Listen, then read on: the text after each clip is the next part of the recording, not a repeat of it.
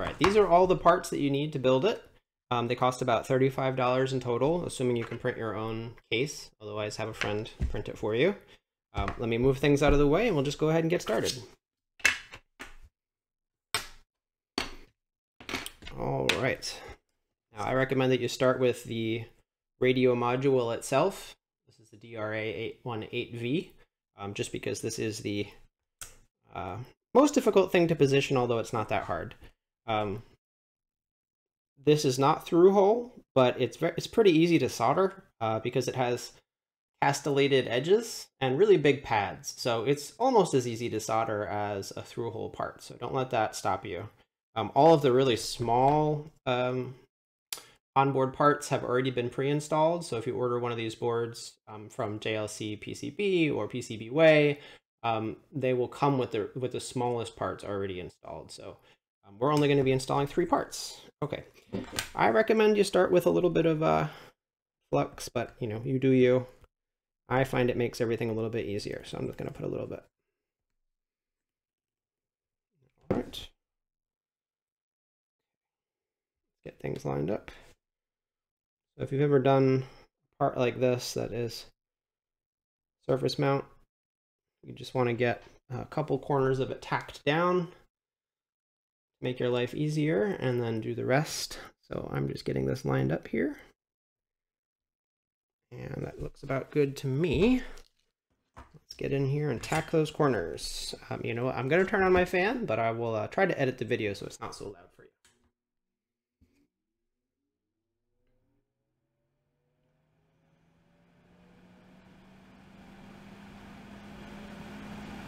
Alright, there's one corner. That's the hardest one. After that, chip mostly wants to stay in place, but I like to do one on each side.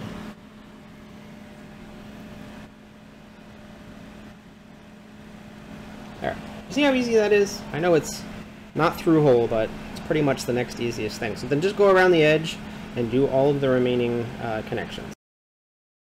The connections on this top edge, 2 of them actually ground to the top metal cage.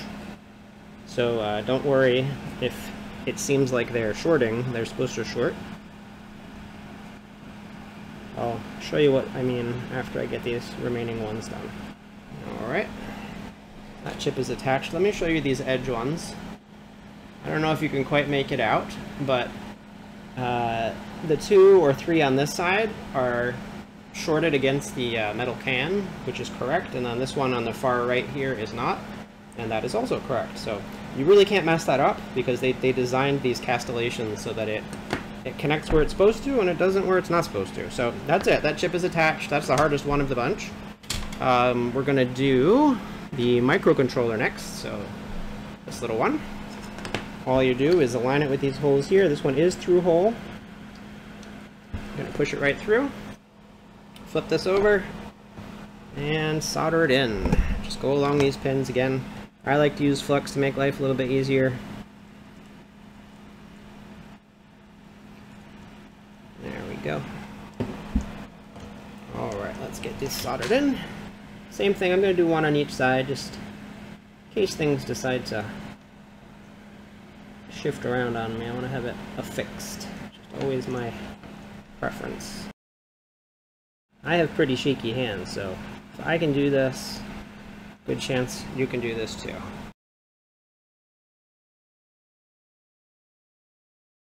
Okay, I'm just going to take a quick look at these solder joints. Take my glasses off so I can see what I'm doing. Make sure I didn't miss any. Oh, I did miss some. Let's see. Okay. Take another look. Okay, everybody's got a good little connection there. Wonderful. Okay. Now, we are going to add the SMA antenna connector, which is this little one here. Goes through these holes in the upper right, and it's another through hole part.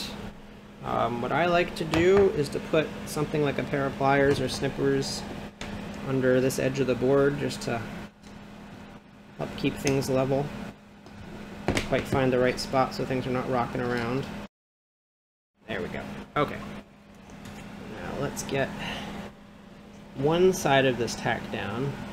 It's It's a little easy to get this connector crooked, so I don't like to do more than one side, sorry, without double checking that it's flush and that it's not crooked at all. In this case, it looks like it's a little bit off to the side. You can see it's going that way just a little bit, which is not a big deal. It's not going to hurt the functionality, but I want the antenna to be perpendicular to the phone when this thing is installed. So let's see how that is. That looks about right to me. That's more true. Oh, but now it's now the legs are sticking out. Let's do this one more time. Here we go. I'm going to lay it flat. It's more important that the legs are all the way through than that it's fully perpendicular. Okay. There we go. The legs are through and it's pretty darn perpendicular. Now I can go ahead and attach the rest. Alright, let's take a look. Everything looks good there. Very good. Okay, so that's it. We have the circuit board all installed. Now this is an important part. These legs from the microcontroller, from the ESP32, need to be trimmed down as far as you can get them. Otherwise they're going to poke into the back of your phone and prevent you from plugging things in. So trim them down as far as you can. And they like to go flying, so I like to cover it with my hand while I do this, so it might not be the most interesting thing to watch, but I want to show you the way I do it. So do you see how I snip that down all the way down to the solder, as far as you can get it? That'll give you the most flexibility when you're attaching it to your phone. If any of these legs are too long, it's going to want to poke the back of your phone, and it might not sit flat. So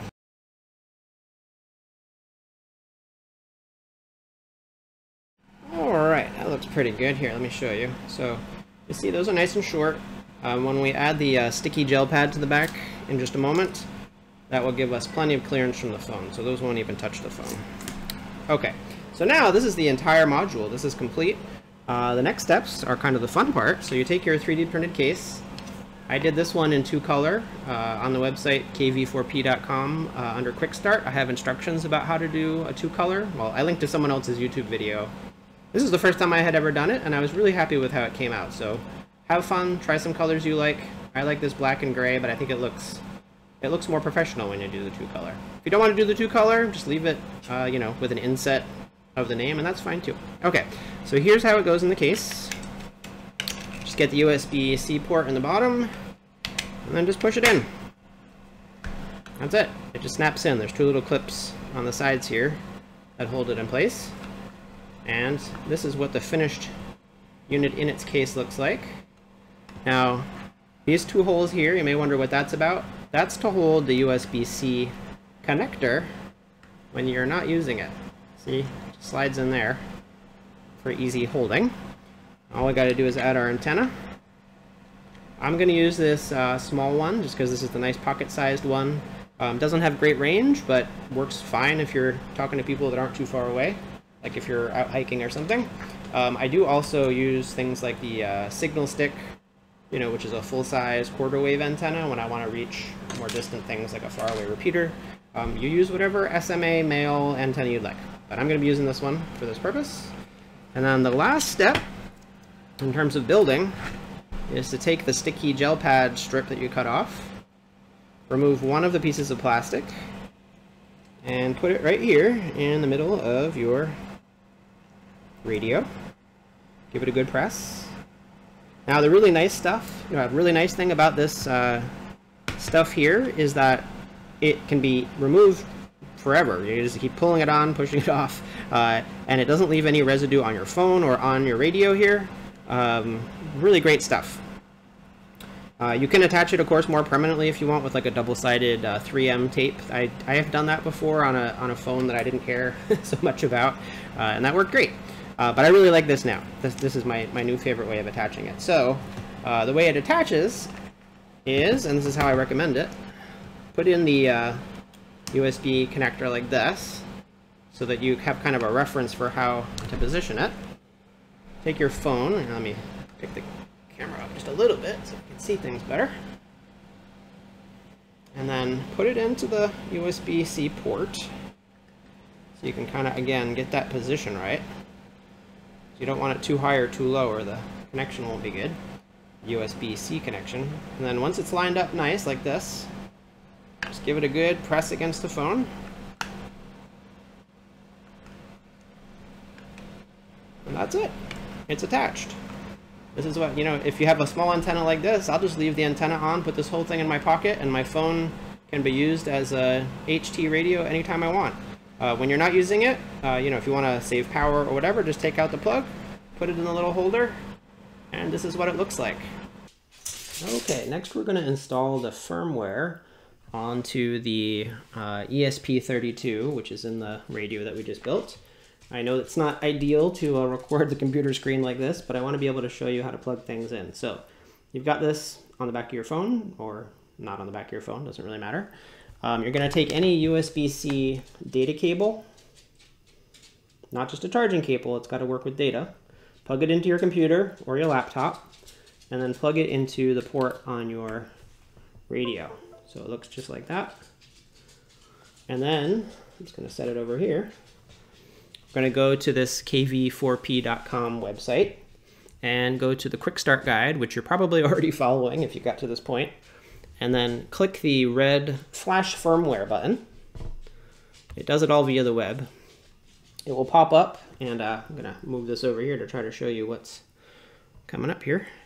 It will pop up and it will ask you which device. You want to choose the one that says CP2102. That is the kv4p HT radio. Hit connect, and it will connect, and then it confirms that you want to install the kv4p HT firmware. Click that, hit install, and it will just take about a minute. It says 2 minutes, but it's usually faster than that. Just make sure you leave the web page open and just hang out here until it's complete.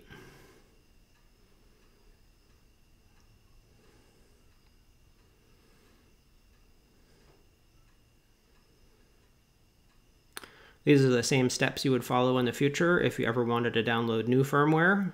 You just come back to the website and click that button, and it will always give you the latest. There we go, it says installation complete. So we can just close this out, and now we have the firmware installed on our radio. Okay, to install the kv4p HT app on your Android phone, just follow this step here, install Android app on the quick start page on kv4p.com. Right now the app is in closed beta, so you click this link and you can add yourself to the beta to get the app. It's not yet in the App Store. When you're watching this video, it might already be in the App Store, in which case I will update this step on the website with probably a link and a QR code. So just follow whatever this step says when you come here. Once you have the app installed, it will look like this. This is that same phone we were just using. And you'll notice at first it will say the radio is not found. Is it plugged in? That's because I have not plugged in this little USB connector. So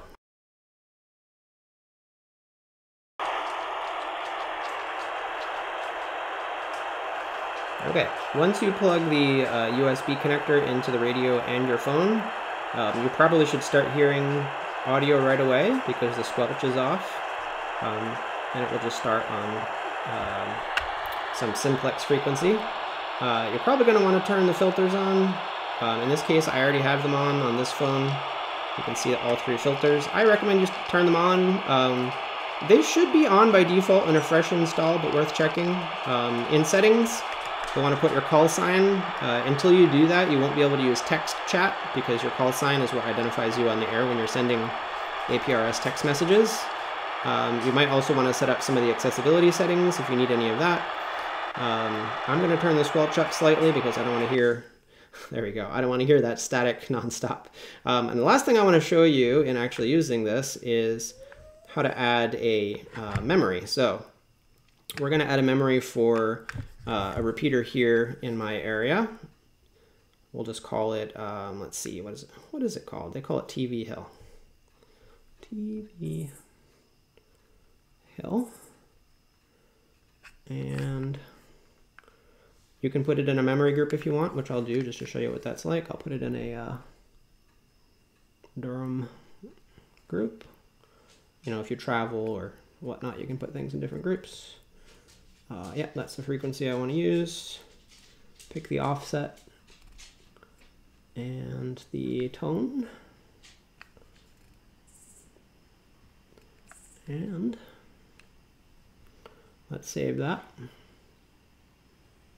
And now you can see the memory is there. All I got to do is tap it to tune to that memory. It shows on the top in large characters.